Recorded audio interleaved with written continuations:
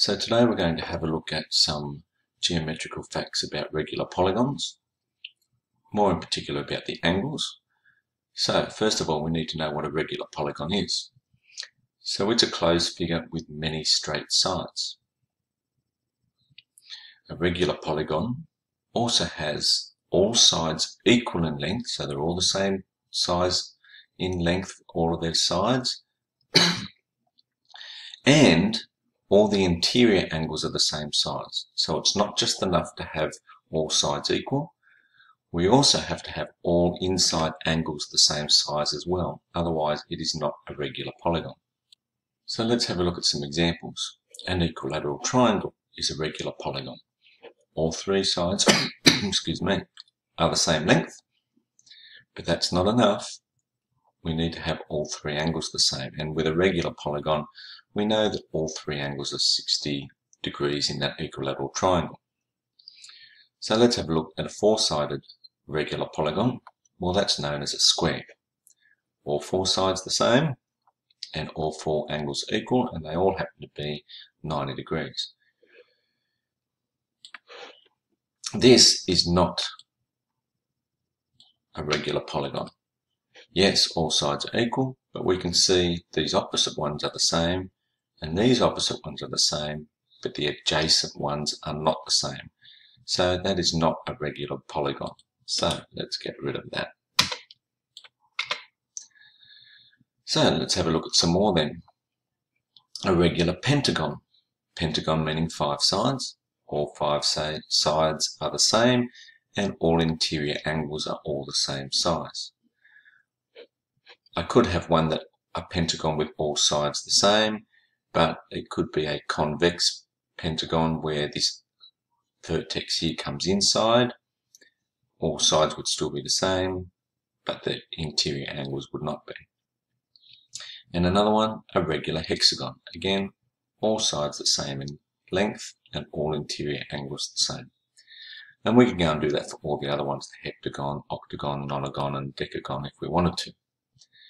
But to work out the interior angles, I've put together a table to help us. This is something we've seen before from our last video about our polygons, our shapes, number of sides. Remember, an entagon is just one with n sides, a number of triangles, and our angle sum. Well, I don't really need the number of triangles to help me find my interior angle. The number of triangles is just there to help us find our angle sum. So we know that in an equilateral triangle, the three angles add up to 180 degrees, but all three of them, so 3 sides, there's also 3 angles, all 3 of them are the same. So if I just go 180 divided by 3, that'll tell me the size of each interior angle. And so for an equilateral triangle, they're all 60 degrees as we saw a moment ago.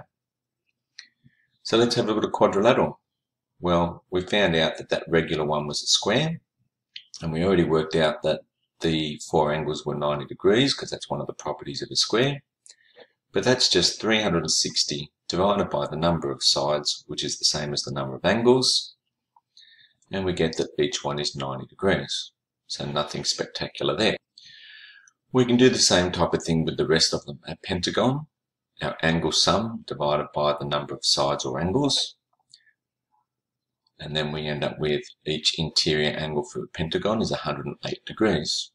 So if we go back to our diagram here with a regular pentagon, each one of these inside angles is now 108 degrees for that regular pentagon. So let's continue with our other shapes. Hexagon, 720 divided by 6, and that'll give us each interior angle 120 degrees. And we keep doing that with our heptagon, angle sum divided by the number of angles or sides. Now you'll notice I had to round this one off because it ends up being a long decimal that continues. So I rounded that off to 1 decimal place. So there's my approximately equal to sign. So for the octagon, 1080 divided by 8 is 135 degrees each interior angle. Our nonagon, 140 degrees each interior angle. And for our decagon, 1440 divided by 10, when we divide by 10, just take off the 0, and we get 144 degrees. So if we want to work it out for any number of sides, we take our angle sum and divide it by the number of sides. So let's do that. Take our angle sum and divide it by the number of sides, and that will tell us the size of the interior angle for any regular polygon. So if I want to do it for the equilateral triangle, we know our answer should be 60. So number of sides is 3 minus 2. That's 1 times 180 is 180 degrees, divided by 3, because it's 3 sides. 180 divided by 3 is 60 degrees, so it works there.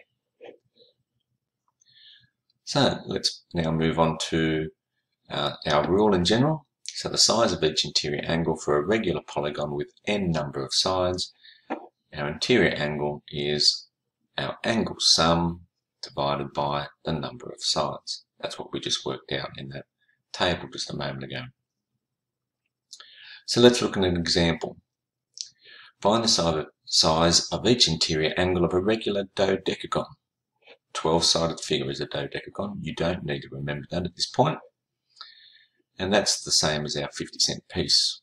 So, write the rule. You hear me say that a lot.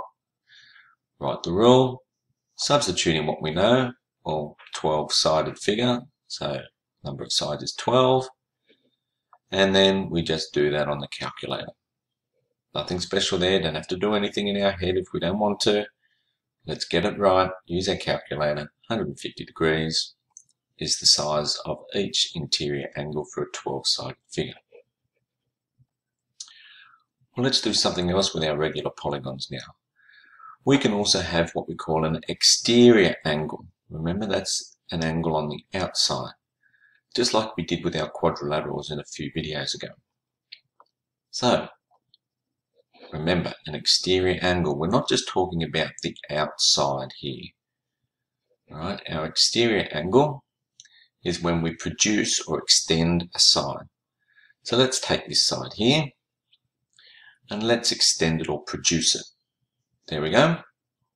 You can see now that we have a straight angle here and a straight angle here, and we've formed this angle between our shape, our figure, and this line that we've produced. So this angle in here is what we call our exterior angle. So, if I said this was 135 degrees, which it is, which we found a moment ago in our table, that an octagon has an interior angle of 135 degrees. Because this is a straight angle, I can then say my exterior angle plus my interior angle must add up to 180 degrees. If I needed to give a reason to show my working and understanding, remember that's supplementary angles, and I have shortened it, and we are allowed to shorten it. So supplementary angles, which are angles that add up to 180 degrees. Let's subtract 135 from both sides. So exterior angle will be 180 minus 135 degrees, and we get our exterior angle is actually 45 degrees. So this angle here ends up being 45 degrees. So our exterior angle is 180 degrees minus my interior angle, which is what we just did here. My exterior angle is 180 degrees minus what we already know. So, just to write that all again, for a regular polygon, the exterior angle, and I've shortened it. I did a bit of algebra on the side. So, for any regular polygon, there's a shortcut. I don't need to go and find the interior angle. I don't need to then subtract it from 180 degrees. For any regular polygon, the exterior angle is 360 degrees divided by the number of sides. So I don't have to go back and find this interior angle, unless I'm asked to do so, of course. If I just need to find the exterior angle, I just need to use this rule, 360 degrees divided by the number of sides. Alright, don't forget, n's the number of sides of that regular polygon. So, example 2. Find the size of each exterior angle of a regular decagon. Decagon's 10 sides, remember? Dec meaning 10. Just like decimals, alright, you're cutting things up into tenths. So decagon, 10. December used to be the 10th month. Okay, write the rule again. Substituting what we know. The number of sides is 10. 360 divided by 10, that's pretty easy. Just cut the zeros off the end, and we get the exterior angle is 36 degrees. A lot easier than finding the interior angle of the decagon first by going 10 minus 2 is 8. 8 times 180, and we get our angle there, which is 1,440. And then divided by the number of sides, and we get 144 degrees. That's our size of each interior angle. And then I'd have to do 180 minus 144 and get my 36. As you can see, this is a lot quicker and easier when I just want the exterior angle. So, that's some facts about regular polygons and their angles, and you should be able to get on with any of the work that's been set.